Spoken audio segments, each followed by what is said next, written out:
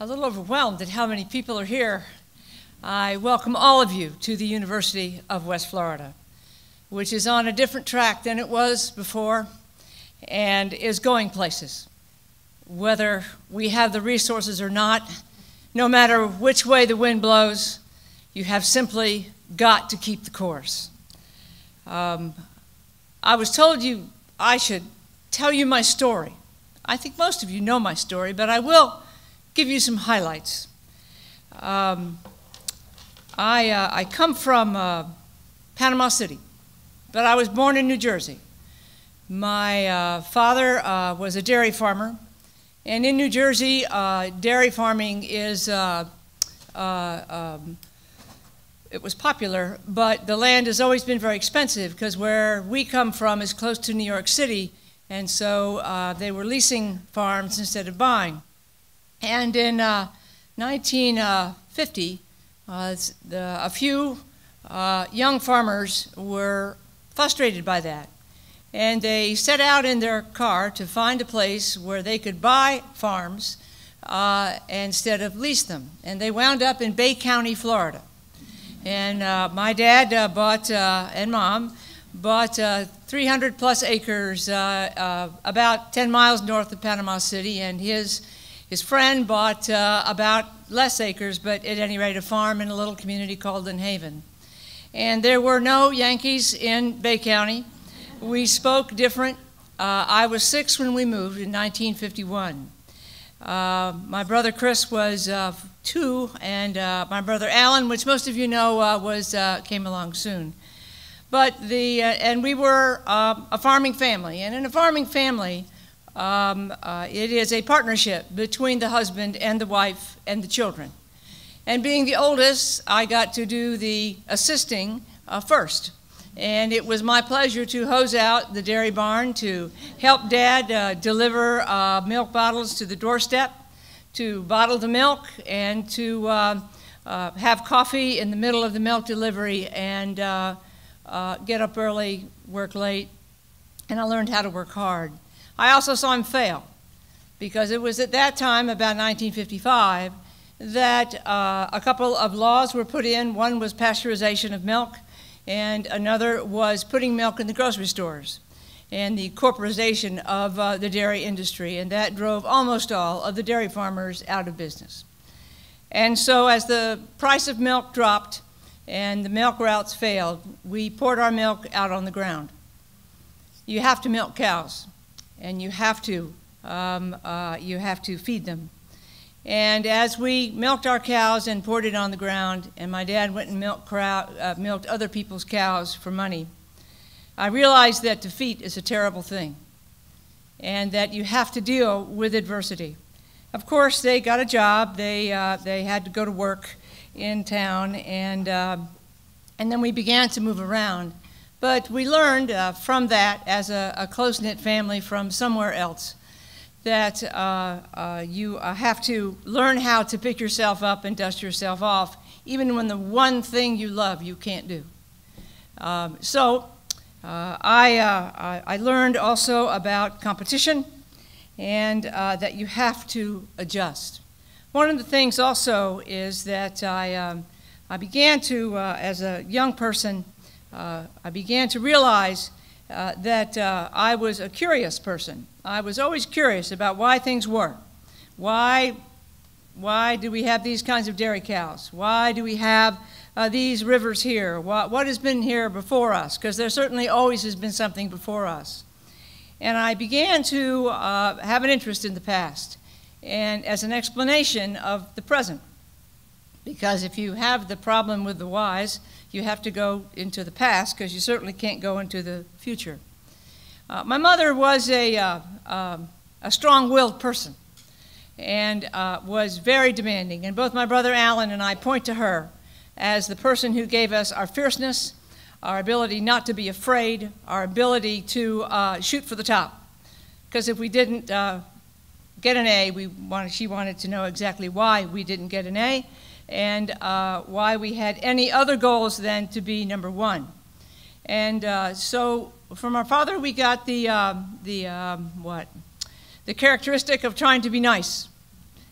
you do get more flies with honey than vinegar. And so the combination of them lives on in us, and it is very helpful. So that's the early beginnings: hard work, seeing failure, seeing them recover, and knowing that, we have choices in life. Now, one of the things that has been also ingrained on me and many people my age is a college education. Most of us that were in secondary school and grew up in the 50s and the early 60s were expected to go to college.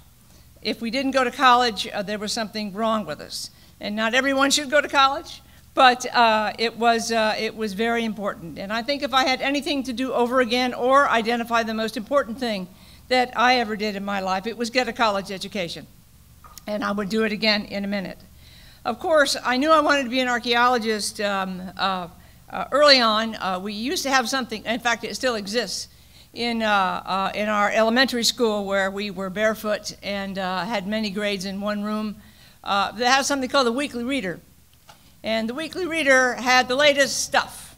And I remember when Dr. Leakey in Africa began to discover our ancestors that were 1 million years old, that were 2 million years old, when radiocarbon dating began to, was developed.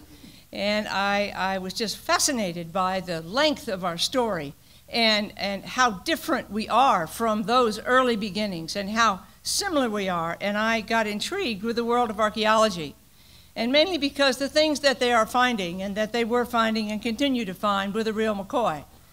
They weren't something that somebody described or what a historical document said. It was the real stone tool. The stone tool that if you picked up, made the difference between you and the non-human things in this world. If you had a stone axe, you could skin an antelope in 15 minutes and be cooking dinner in 30 minutes while the person without a tool was trying to rip the skin apart with their teeth. Once we began to use artifacts and tools, we have never let them go. And in my early lifetime, there were things like the space shuttle and Sputnik and looking at other worlds. Those are the things that sort of piqued my intellectual curiosity. And by 26, I had a PhD. And I was educated in the sort of the details, if you will, of how we go about learning from the past. And during the 60s, when I was in college, asking a lot of questions. Those of us that were in college in the 60s began to see changes in women's roles, in men's roles, and in thinking that had never been, our mothers never experienced. Questioning authority, breaking the rules, not paying attention to what we were supposed to do, but instead paying attention to what we wanted to do and finding a path to go there. I never doubted that I could be an archaeologist. I never doubted that I could get a PhD. People just sort of looked at me funny when I said that's what I was going to do, but that was all right with me. It never really occurred to me as a young person that I couldn't succeed. And I don't know really where I got that or where my brother got that. It was something that was given to us by our parents, I'm sure. And it really never occurred to me because actually failure is so embarrassing and it is so self-defeating that I will do almost anything not to fail. I will compromise. I will take time, but failure is terrible. And I have come close to failing a couple of times, and I have laid it on the line a couple of times. But when you do that, you seem to work harder. So I did wonder whether I was smart enough. You don't know how smart you are when you come from Panama City. You don't. You know, you're the smartest, one of the smartest ones around, but what does that mean?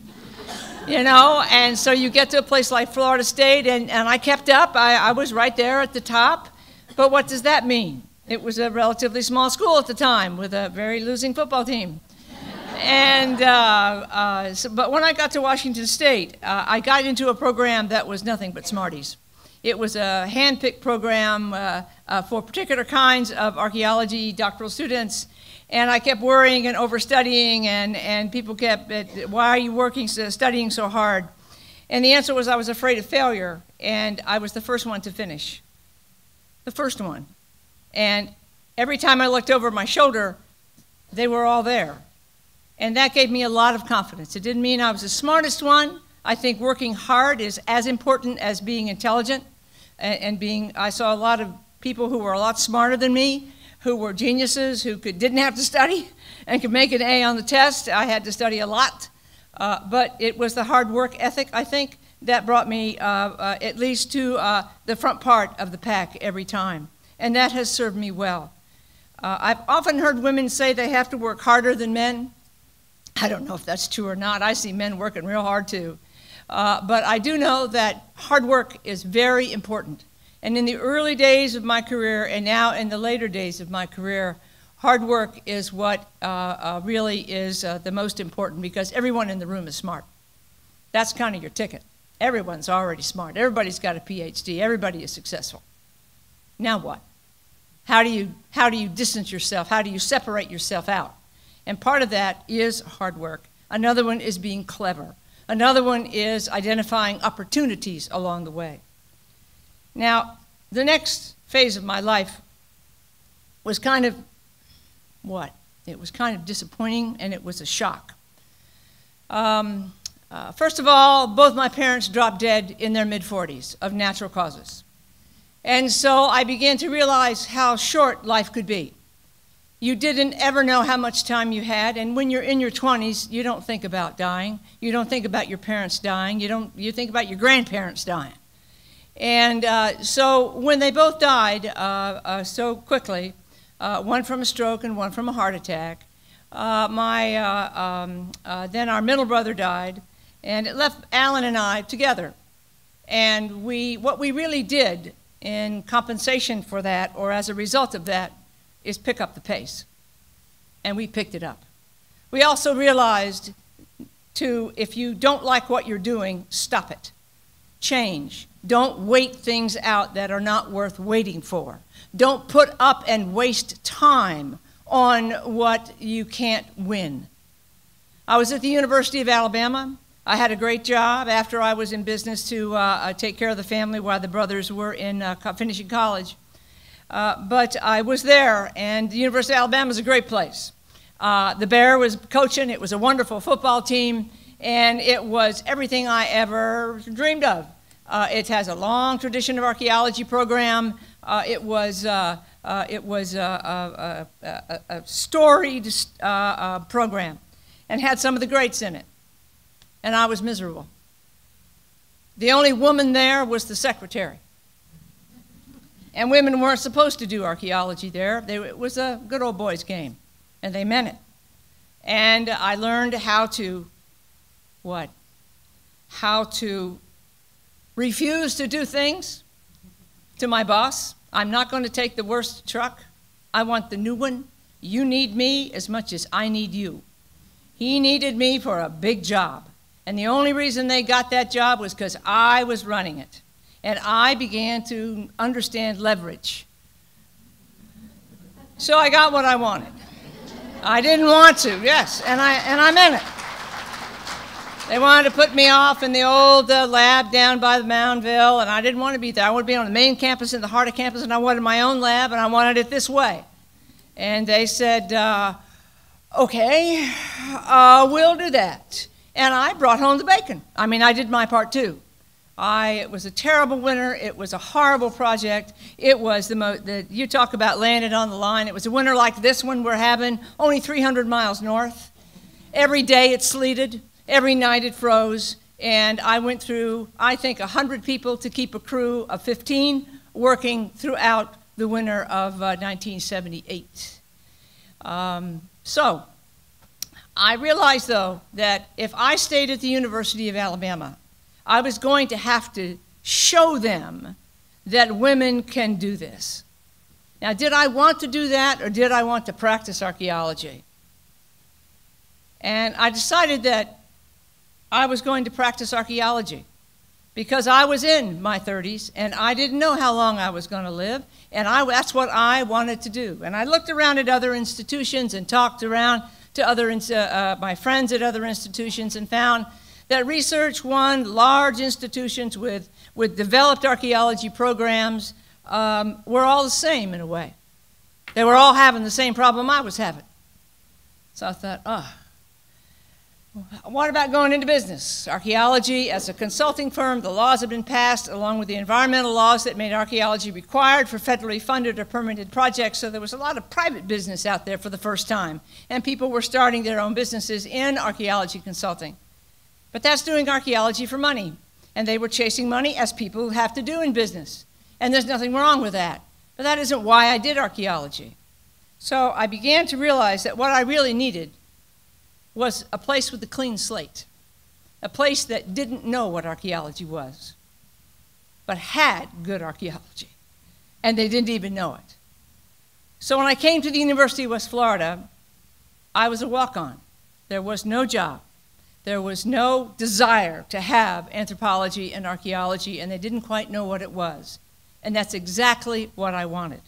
I did have a contract, a big one, in my pocket, and I leveraged that as when you have a $2 million project and the overhead is $500,000, that said a lot in 1980 or 79, really, when I was dickering with this. And it meant a lot. The school had 4,000 students. They had a sociology department, and they had talked about anthropology, and I said, you know, I really do have this contract in hand.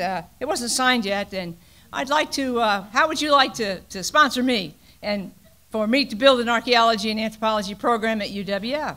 I found a guy named Dallas Blanchard, who was the head of the sociology department, and he said, I'll sponsor you, Judy. And I said, all right. And so we went to the dean, and we went to the provost and asked them if it was all right with them, and they said yes. And I said, well, I really want to start an anthropology department, so if I bring this project here, I want your guarantee that we'll have a couple of faculty positions. Okay. And also, you know, I want to have a bachelor's program within X number of years. I said, okay. And I also want to be in Building 13 because I wanted to be right next to the president's office because out of sight is out of mind. They said, okay. And I took Dr. Blanchard aside and said, Dallas, why are they saying yes? He said, because they don't think you'll get it. I said, that makes great sense. I said, don't you know this is sole sourced? They said, they don't believe you. You know, you're 30-something, you think you have this big project, and they're just saying yes. You take all their agreements, and you staple them to the proposal that you send into the Corps of Engineers. So when it is approved, then they have to give you what they said they would. I said, all right. And, of course, I got it. And they were true to most of what, I got most of what they said they would give me. And it was a success. And when people ask me, is being president the hardest thing I've ever done, the answer is absolutely not. That was the hardest thing I ever did. Because if I failed at those projects, it would ruin my career. Those are make or breakers.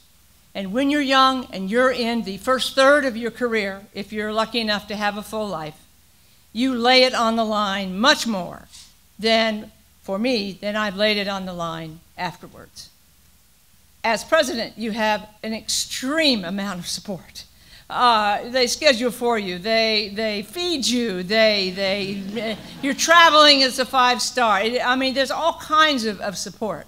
Back then, I was a chief cook, bottle washer, and I didn't mind one bit because I knew that if I succeeded here, that I could do something that no one else had ever tried. And that is to make what I was interested in intellectually relevant to my community. That's something I learned from the 60s. The product of your life and the product of your mind should be relevant to the place that you live. It should be better off because you have been there than it was before. And I live that every day. I think about it every day. Another one is principle, is to be kind and gentle with your colleagues, to work as a team. That is not the way most university units work. It is an individual sport. In most intellectual circles, it is all about you and your publications and your grants and your students and your this and your that and your this. And it is a competition between faculty that I did not like. I wanted to work with faculty and hire people that understood that when I made a mistake, they were there to pick it up and I was there for them. It is, I think, a feminine trait to be more of a team player than men who are raised and I think programmed to be very competitive. But being competitive is important, but not with each other. I'm competitive with the rest of the world. Another one, and so what really happened is of course, I ran out of the money. You know, you get these grants and contracts and you spend it and you run out. And I knew it was going to run out the day I walked on campus. And I had to figure out how I was going to get the rest of the money and sustaining money. And so the thing that I really began to do was to look around Pensacola and see what people were interested in. I really began to adjust my research interests to what people were interested in Pensacola. And I quickly learned people were interested in their history here. We have a long colonial history. What did I know about history? Nothing. I was interested in 6,000 to 8,000 years ago and how people adapted to climatic shifts and the social organization of ancient cultures. And I did not even study American history. I rejected it. We called it tin can archaeology, and we laughed at it. But I realized that I was going to starve to death if all I did was practice my little elite branch of archaeology. So I began to read history. I began to suck up to the history department. I began to realize with a man named Bill Coker that it was really quite interesting. And they began to do urban renewal downtown in the 80s in Pensacola. And they were building new buildings and repaving the street and putting in new utilities and doing all kinds of things. And they were, of course, uncovering incredible artifacts that I had no clue what they were. And they would call me and say, would you come down and help? And I said, I can't, I don't know anything about it. About the 10th call, I realized, actually, when they built City Hall, where it is today, it used to be in what is now the T.T. Wentworth Museum. When they built City Hall, one Sunday afternoon, they had dug the footprint. One Sunday afternoon, a beautiful fall day, one of my students called me in 1984 and said, Dr. Bense, we're down at where they're building new City Hall, and there are looters here from Alabama, and they're digging up and taking artifacts from these incredible features. And we claimed one, and we're excavating it, and we don't know how. Would you come and help us? And I said, all right, I'll come down, even though I knew nothing about it. And I stood on that pile, and I looked at the footprint of City Hall. And I saw the destruction of Pensacola's archaeology, the burning of Rome, and everybody was playing the violin. And I thought, I know better. I know this is wrong. I can learn about history, and I can learn about these artifacts. It is my responsibility as an archaeologist in this community to help. And we did. I jumped in there, we helped, and I realized that people can care, and I realized that people, to leverage the power of archaeology, the city fathers, they were all fathers then, the city fathers did not know what they were doing, and I did not hold it against them. I went and I told them and held artifacts up to them in the city council and in the county commission and in the planning boards. And I said, this is 500 years old. This is incredible. It is right here in the street. I'm more surprised than anybody else. I thought it was all gone too. And they got the fever. And they realized I wasn't going away. And I was nice about it, but I was pushy. I said, you should not do this. This is all of our heritage. And I began to realize how many people did not listen to my lectures, how many people did not read my books, how many people did not hear it. And then I began to think about who did. What were people listening to? They listened to the radio. What were people watching? They were watching television. What were people reading? They were reading the newspaper. So I realized quickly that that had to be my media for educating the public, not the students, but the public, about archaeology. My message was very clear. It's very simple. Archaeology is here in Pensacola, and it is good for us. It is something money can't buy. It's ours, we own it, and we have a responsibility to at least consider it as we grow and develop. It worked. Unearthing Pensacola is still on NPR, and I still do it because people will forget. Out of sight, out of mind. Another thing. During my parents' generation and before, academics and people with PhDs had been aloof. We had been elite. We had done our research for each other. My professors told me, stay away from the public. Do not tell them what you are doing because they will not understand it. Don't tell them where your sites are because they will go and they will loot them. Do not tell anyone about our secrets. And that is still the prevailing attitude among most academic archaeologists. And I thought that was wrong, because what we were doing with that attitude was fiddling while Rome burned.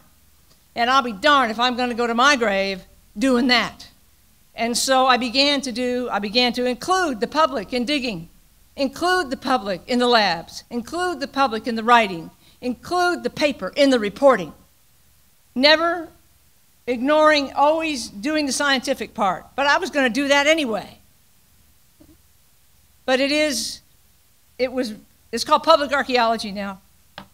And we were one of the founding programs. And it still is one of our greatest strengths. It was also finding an empty niche that had not been done before. When I gave papers and wrote books about that, and I also was a scientific and academic archaeologist, people listened. So it was an opportunity. It was also part of my value system that I couldn't stand to see something destroyed without at least trying to help it. And it also was because I was broke and I needed the volunteers. I told the city I would do a survey of city-owned property, and they said, how much? And I was in front of them on a Tuesday night. And I said $10,000, and they said sold. And I thought, oh my God. And you know, your career's on the line. You don't have any, anything to fall back on. And so I realized that I couldn't afford it. So I put an ad in the paper, in the employment wanted column. And I said, if you are unemployed, and if you are healthy, and if you want to do something interesting while you're looking for work, come join me in an archaeological project downtown Pensacola. All I require is one full day at a time. Worked like a charm. I had all the people I wanted. I had my little undergraduates teaching the volunteers, and it was like a Pied Piper. And that is successful. And I learned there that they can help you. They can really do archaeology. You don't have to have a degree. What they need is good supervision. What they need is to be talked to like an intelligent person. This kind of an approach is really the secret to archaeological success and the secret to my success here in Pensacola. It took me 8 years before I got a steady paycheck. Nobody wanted to pay me. I was told to go away, not come back. If I had money, I wouldn't give it to you. One of the presidents told me that. And I didn't know what to do, and so I called some people with gray hair, and I said, the light went out at the end of the tunnel. And I got asked political questions. How's your president doing? I said, what do you mean how my president is? My president just told me to go away. No, how's the president doing? I said, well, there have been some bad articles in the paper. How old is he? And I said, he's in his 60s. So what? I don't like him. What about the other one that's giving you trouble? I said, he's old too. And we began to have this conversation, and I was told to wait. Go get a good old archaeological project. You got more archaeology in Pensacola you could do in 10 lifetimes. Go get another grant. Wait them out. And sure enough, boom, boom, boom, they all left. And they said, get on the search committees and nobody will ask you. I said, okay, I'll find a way to muscle my way in. And I did. I would say it took 9 or 10 years before the program really began to be appreciated. And this is one of the, finally President Marks supported me and gave me a chance. And one of the things he told me is he said, Judy, I can't tell you no. He says, if I tell you no, everybody's going to know it. And it's going to be me, my fault, his fault. And I said, well, Morris, I'm not going to go around bad-mouthing. Yeah, I know you're the president, you know, and if you say no, I'll just come back. But I mean, you know, and he said, oh, no, we have got to do this. I said, thank you. Thank you. So I began to realize that the power of archaeology is really the power of the press and the power of the people.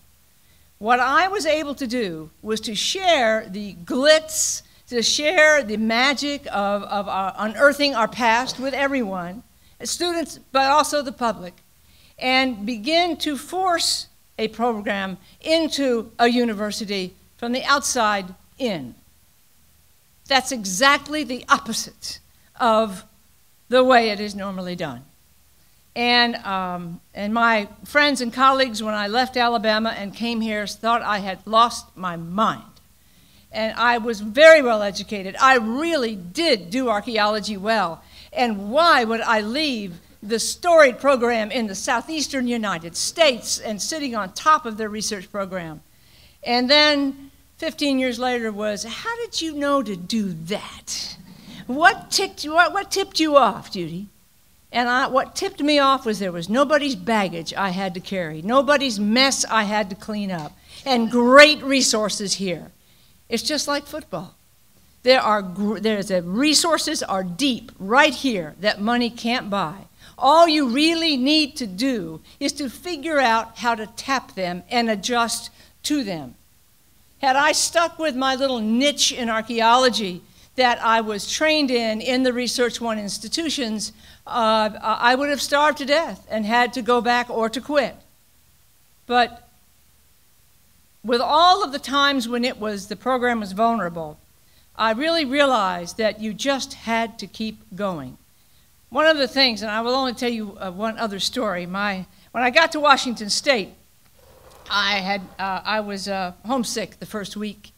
And I remember going to a phone booth and calling my mother, and I was crying. I never cried, and I was crying. I said, Mom, this is terrible. I made a terrible mistake. I want to come home. She said, sure. Come on, Judy. Quit. Come on. Sure, come on back home. Everybody know you quit, but, you know, come on back home. And by the end of the conversation, I was mad at her. I'd stopped crying, and I was going to finish first. And so it is that was a big lesson to me. I knew what was going on at the time. I knew she was calling my bluff and making me feel bad and knowing that quitting, anyone can quit. She said that to me 1,000,000 times. Anyone can quit, Judy. And it's true. Quitting is easier. My life would have been easier. I wouldn't have had all these problems. I wouldn't have had all these insecurities and all this stuff on the line. But man, I would have done it as a quitter, and I just couldn't take it. This program could have crashed and burned at any one time, but it didn't, because when your back is against the wall, humans, especially intelligent, well-educated humans, can come up with a solution. Right now, at this point in time, these kinds of universities are under the greatest pressure of all. Mid-sized publics. Privates, you could argue, small privates are under worse pressure. But sure, we could quit. We could say, yeah, you know, we're just going to give up and die. But you know what? That's just not right. And so that particular attitude, this don't quit. I remember when I began to be successful, one of my former provosts said to me, you know this thing about Judy Bense, you tell her no, and she just won't take no for an answer. I said, no, yes, I do take no for an answer. But I just come back with another pitch. Right, for the same thing. And you've got to continue, for you young people in the room, do not take no for an answer to getting what you want. Just take no that the boss, whoever it is in control, doesn't want to do it this way. When I learned one of the powers on how to what's the right word? How to deal with a president, I began to look at the president and figure out what his problems are. What are the problems of a president? And one of the problems is good PR, bad PR. They need to be in the limelight. And so I began to say, Judy, why don't you invite the president to groundbreakings? Well, I break ground all the time. Why don't you have him hold this object? Why don't you have him at your news conferences, press conferences, all of these things? And I did. And he was much happier. And they began to realize that archaeology was good for the university for its PR. And and that it's kind of using archaeology, but in the same sense, I was still doing good archaeology. We never sacrificed the archaeology for the glitz. You can have both. So there I was in 2008. I was 63. I was on my way to retirement. I had my exit plan. I had everything figured out. I was getting Lifetime Achievement Awards in archaeology. I was writing my seminal work. I was doing what would you call it, way ahead of the curve work in Mexico. And it was turning out perfectly. And I was coming back from Veracruz, and I was sitting on the plane, and I was catching up on the news at home, and I heard President Kavanaugh was leaving. And I thought, wait a minute, he just got his contract renewed and is making big bucks.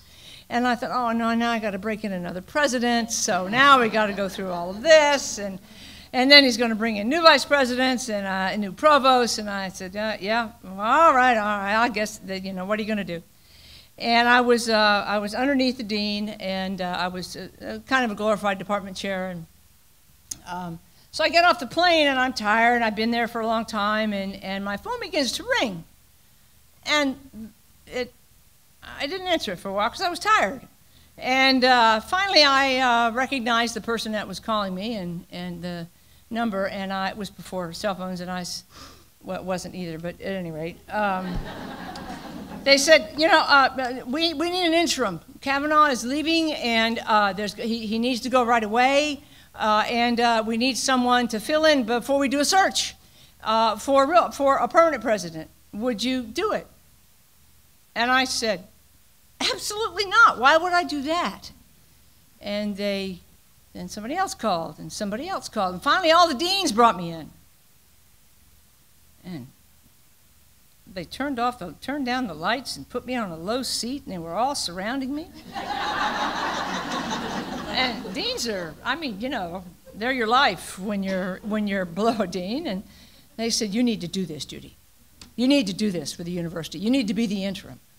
And I said, well, for the past 15 years, the university's been pretty good to me. And I would consider it. And boy, that's all it took. And where's Ed Rinelli? Yes, Ed was there with me. And then Ed got in the race, and they wanted somebody internal, nobody external. We went before a quick search committee, and Ed and I looked at each other and said, I hope you get it. and Ed said, I hope you get it. And we were, just kind of filling in. And we said, all right, we'll fill in. And so it was a close vote. It could have been him or me. And so they said me, and I said, all right. And they said, and you're also not eligible to be a candidate for the permanent presidency. I said, all right. We knew that going in. And so that was in 2008. And so I had 9 months. And then what began to happen is I realized for the third time in my life, I was in the deep end of the pool. And I mean the deep end of the pool. the recession hit, the budget cuts started, the nervousness ramped up, the legislature didn't know what to do. We were cut eventually 47% of our state support, and our enrollment was shaky. And so we could do two things. We could just roll over and take it and say, yep, it's been a good ride. We'll just be absorbed by Florida State University. They've been trying to get us for a long time. Or we could roll up our shirt sleeves and, by God, grow enrollment and get this place where it ought to be. And so in the recession, they said, well, will you stay one more year? I said, yeah, I'll stay one more year. Okay, I'm not going to forget too much in 2 years. And then we began to grow. We began to succeed, despite the cuts. People began to realize that we had this university in our hands. This is our university. Nobody cares about Northwest Florida in the rest of the state. They don't know what time it is here, and they don't care. Fact. They don't care whether we win or lose, and they all like all of our money. And so, what's new? We had to bail ourselves out. And we rolled up our shirt sleeves, and we are twice as big, we are twice as strong, and we are on a path of success. The lights get dim every once in a while, but you can always quit.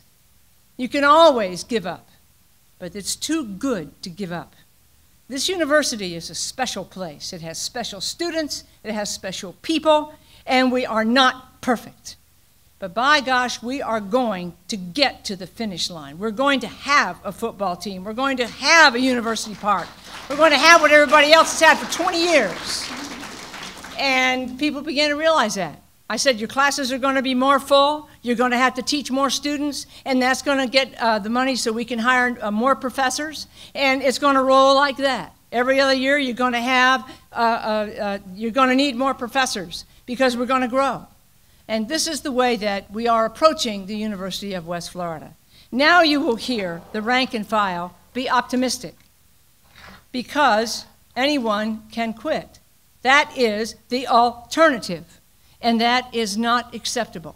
No, I don't know how we'll get out of all of this. I don't. But I do know that with a provost like Martha Saunders, who also has come back to the university and given the last shot in her life to this university because it's the right thing to do, because without this kind of experience and tenacity, it could die.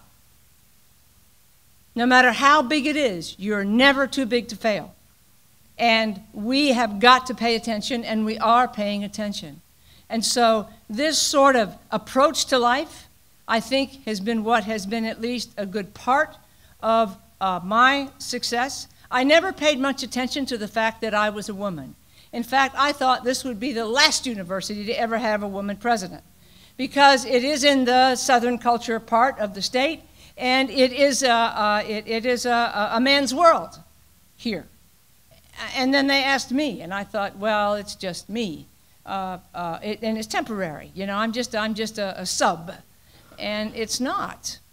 I realized that they were and continue to ask me, and the Board of Trustees continues to keep me as president because of what I do, of how I do it, of the goals and the results of what we are doing. It doesn't matter that you're a woman. I never paid too much attention to it, and I probably never will, because what counts is what you do. Now, the fact that we do have a lot of female leadership in this university is fine, but it still doesn't matter. What matters is what we do and how we beat the odds that are always stacked against us. That's what matters. How we handle our money, the decisions that we make. If I make a bad decision, it's not because I'm a woman. It's because I made a bad decision, and I better get over it and fix it and admit it. So this is I think for the younger people in the room, I think that is the kind of approach that at least has been one avenue of success. It is so easy to give up. It is so easy to say, how do I raise children and have a job and have a spouse? How do I handle $200 million budget? And if I fail, it will ruin my career. You just do it. Because if you don't, you will be known as a quitter and as a failure. And that's the bottom line. And so when I reach the end of my days, I will know that I tried as hard as I could and that failure was not an option. And so it is important that we all think about that every day, because every day there's a good reason to lay down and rest. Every day there's a good reason to whine and complain. Now, I go kick the can just like everybody else too, but it is important, and that's what I wanted to share with you. Not really the details of my life, but kind of the approach that is successful in this country. You find what's sellable, you find what's doable, and you follow it. I followed the money, I followed the interest in history, I followed the glitz that archaeology already had in National Geographic and television, and showed people that is right here and you can touch it, and if you'd like to help me dig it up, you can. That's common sense in hindsight. But it was different in foresight when I was doing it. And people thought that I was cheapening archaeology and that I wasn't playing by the rules, and they were right. So that is my message to you today. I want to thank all of you for coming and listening to this. I want you to go out and do good work, not just because you're a woman. Go out and do good work because the alternative really is not very good. And there is something that came up yesterday. Somebody told me, she said, you know, it took a woman to start football at the University of West Florida. And they're right.